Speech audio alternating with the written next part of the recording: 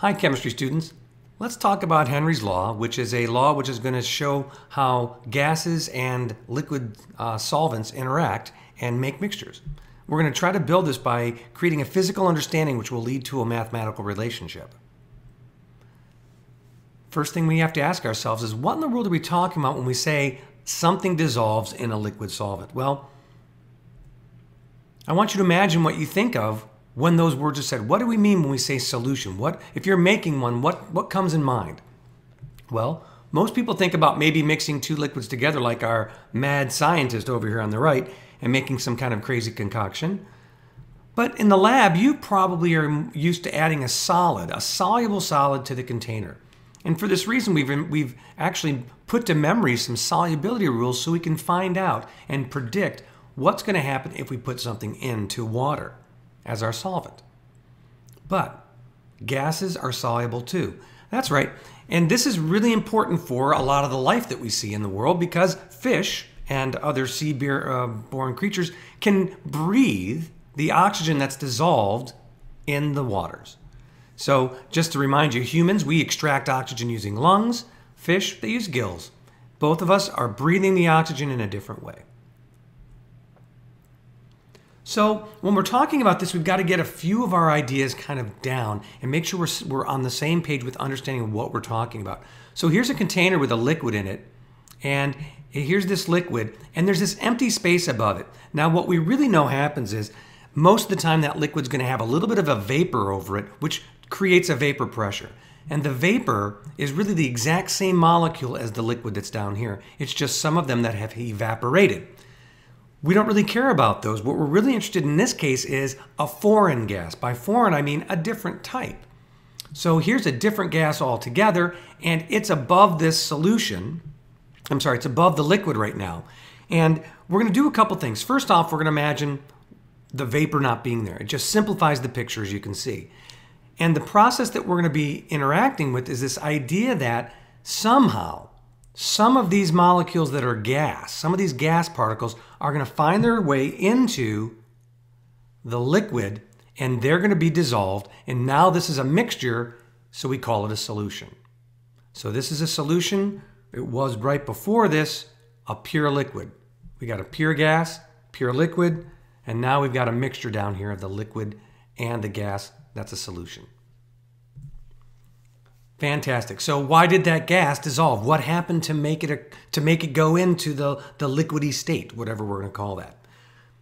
Well, first off, in the gas phase, the gas particle to gas particle intermolecular forces are obviously negligible. That's why they're a gas.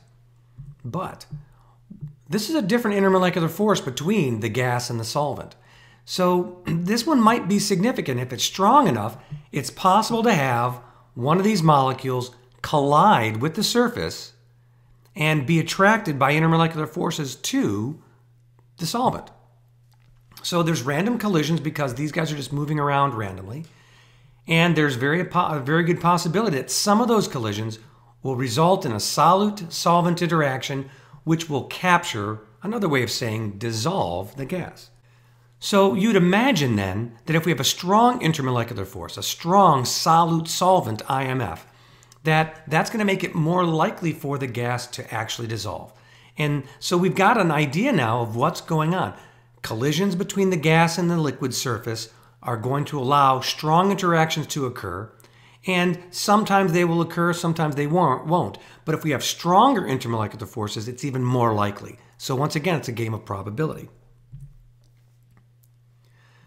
So we can ask the question then, what affects this solubility? And this solubility means how many of these molecules can I actually get into the solvent at a particular temperature and a particular pressure. So what we just saw was the intermolecular force matters. But what else? What else could make the difference? Well, we're talking about collisions with the gas and the liquid surface. So if we can increase those collisions, we should increase the opportunity for a dissolve to happen, a capture to happen. So how would we do that? How would we increase the collisions? Think about it for a second. I'm hoping that you immediately said, well, what if I added some more molecules? If I had more moles, shouldn't that make more collisions here. And shouldn't that add a few more dissolved molecules so we have more dissolved? And that's exactly right. In addition to that, we could also look at it a different way. What if instead of adding more gas, we made the volume a little bit smaller? So the volume is now smaller, so this number of molecules of gas is colliding more often, and with more collisions, we're going to get more dissolved. So what we've seen is if we increase the number of moles or if we decrease the volume, we will get more collisions. Well, there's one parameter which tells us that same story of increasing number of moles, increases solubility, decreasing the volume, and that thing right there is called pressure. If I increase the pressure of a gas that's over a liquid, I will increase its solubility. I've essentially given you Henry's law right here. It's about pressure and it's about the types of intermolecular forces that you can make. So let's put it all in kind of a summary here. Henry's law is a solubility depends on the solvent-solute interaction. That's the intermolecular forces. If we have different molecules, we're going to have a different interaction.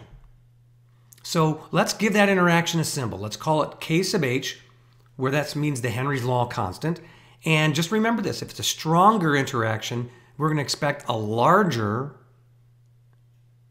Henry's law constant and therefore more solubility, an increase in the solubility. Similarly, if we increase the pressure of the gas over the solvent, we should expect to see an increase in the solubility. Two things increase it, the interaction strength and the pressure of the gas. We can summarize this real quickly as Henry's law, and that says that the solubility of a gas that's over a liquid is equal to the Henry's law constant, which tells us about the types of interactions there are and how strong they are, and then the pressure of that gas. Let's look at this one more time because it's important to know where these terms come from and what they mean.